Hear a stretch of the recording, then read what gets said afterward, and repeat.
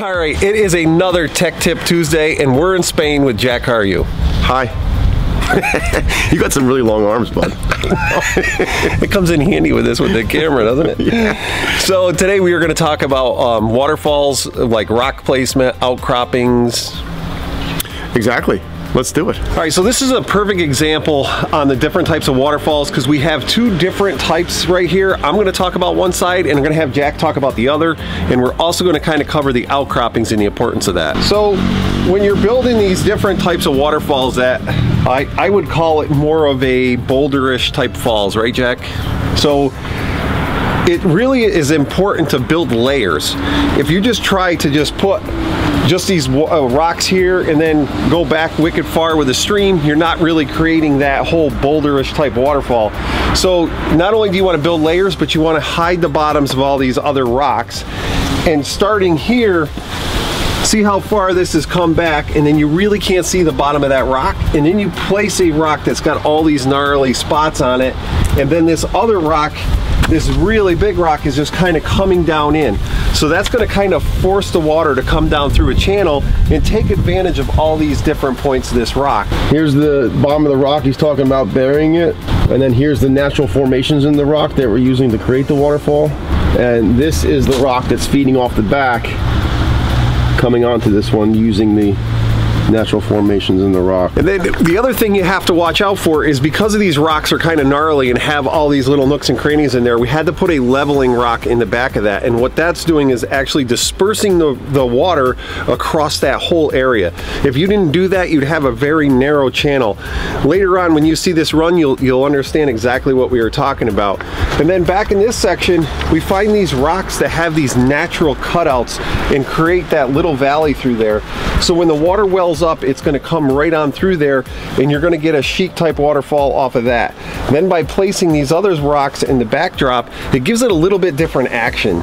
And rather than just like the sheet falls, it'll give you a little bit more of a bouldery white water thing. This is the leveling rock right here that Alan was talking about. And then this is the rock with the natural cutout, which is going to give you like that sheet fall effect. And then these are the support rocks. So one of the ways of making this look natural is you can't just have a streamlined waterfall. You really need all these outcroppings and these other rocks just to kind of support it and kind of give that some scale and bring that out. You know, you never see in nature that there's just this narrow body of water. There's always these rocks that are on the outskirts that have slid and moved and actually caused that water to go in the manner that it is.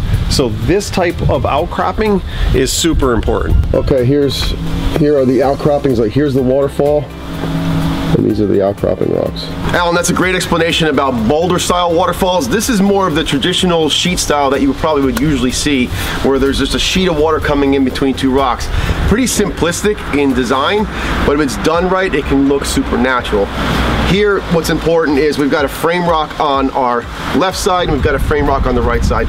In this particular case, we took a large flat stone, we stood it up vertical, and we're using the top of the stone to create our weir for the waterfall.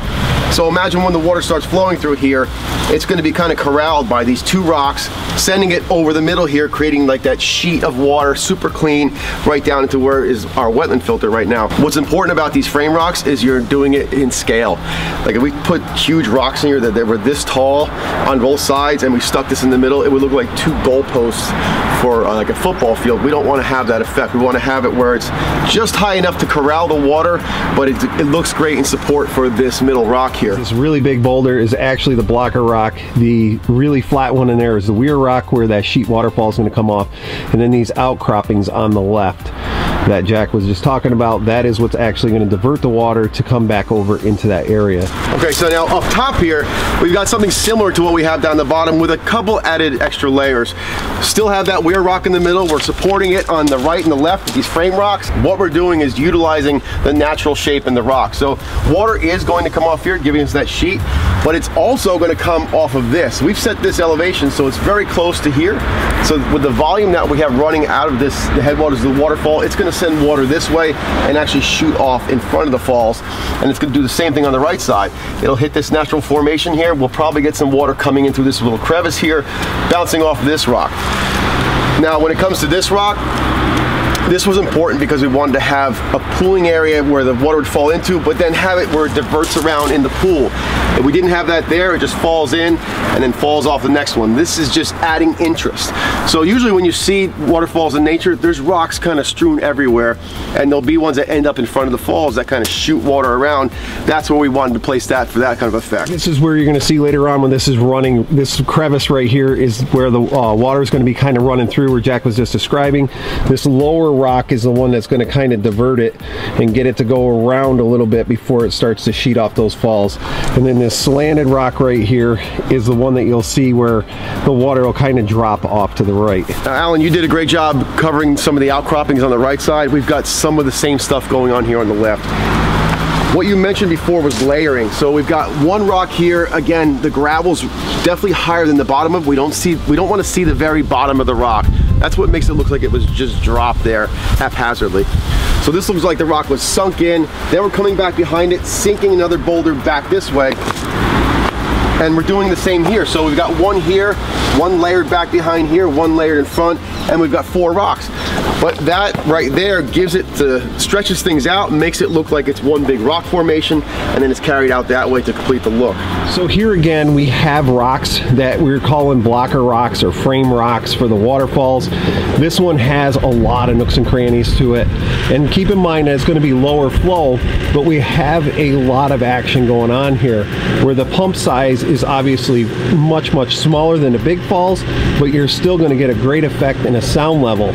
So having these rocks over in this section right here, they are just a little bit higher. They're not real high, but it's going to allow the water to kind of come down through there in the center, and then some is going to come over off into here. A lot of times you don't have to have a ton of water rushing over certain rocks in order to make it look natural, but maybe just get a little bit of water on there.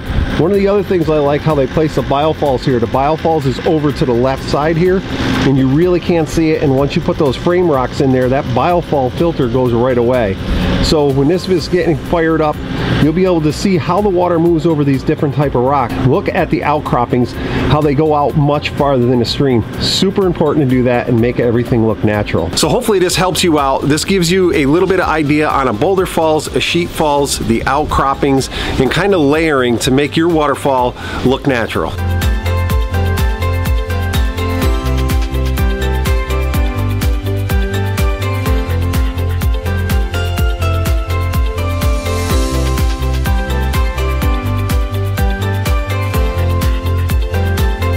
Now that the waterfall is running, you can see how that water takes different paths and goes over the rocks in different ways. It creates oxygen in there, which is giving that little bit of white water.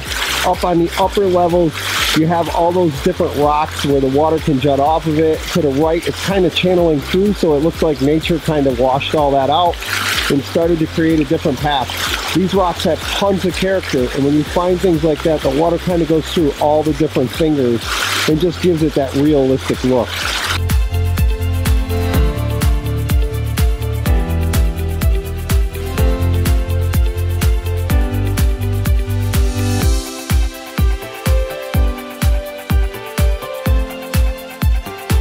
And then over on this side, how Jack was describing those sheet waterfalls with that deep pool, it gives you that a different type of effect where the water has just kind of eroded a rock and make it nice and flat, and it's just spilling over there in this really crisp type waterfall. And then back up on top where it's kind of coming off that left side and the water's coming over straight. And then over on that right side, we have that little bit of a stream coming through that crevice. You know, that's the kind of stuff that you would see in nature, and water can take its path wherever it allows it. Now you can listen to the difference in the waterfalls. That big one we were just over at, you just got a lot of flow and it's got a deep sound. This one's more serene because of the setting, and it's still got all those cracks and crevices for the water to flow through. Over here on the right side, it's spilling off that other rock. By the way that you put all those flank rocks in there and level off the other ones, it allows itself to look so natural in that setting. I also like the deeper streams, which I always say on the videos, but when you have that depth of water, it creates a different sound pitch to it also. And then over on this left side, you would never know that there's a biofalls hidden over there. They did an excellent job with those falls. So this covered area right here, if that waterfall was as big as the other one on the far side of the pond, it would just echo in here and it would actually be too loud. So I'm going to walk over here with this doors to my back. And then you can come right over in this section. It's a nice serene sound if you're sitting here on this whole patio area.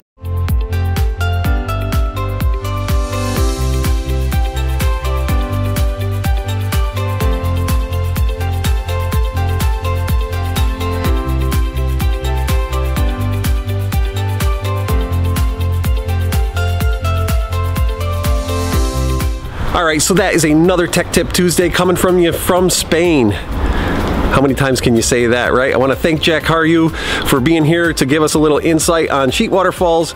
And if you like this sort of thing, hit the subscribe button, get notified, do whatever you got to do to keep this stuff coming towards you if this is what you enjoy. And don't forget to check out Atlantis Water Gardens over on YouTube. They got a huge page over there also. So that's all I got for today. Enjoy your families. Bye.